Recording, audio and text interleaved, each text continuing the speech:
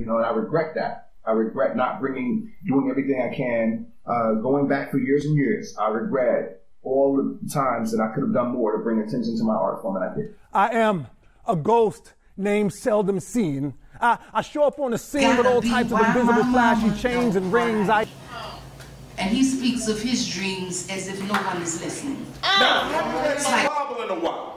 Perhaps I'm a bit rusty on my lessons, but I vaguely remember a verse saying it is easier to pass a camel through the head of a needle than it is for a rich man to get when we were merely atoms and Adam didn't exist, but they want something souped up. Heat and eat Campbell's Street punchline and trooped up. Marching band and souped up. No regard for how very hard it was.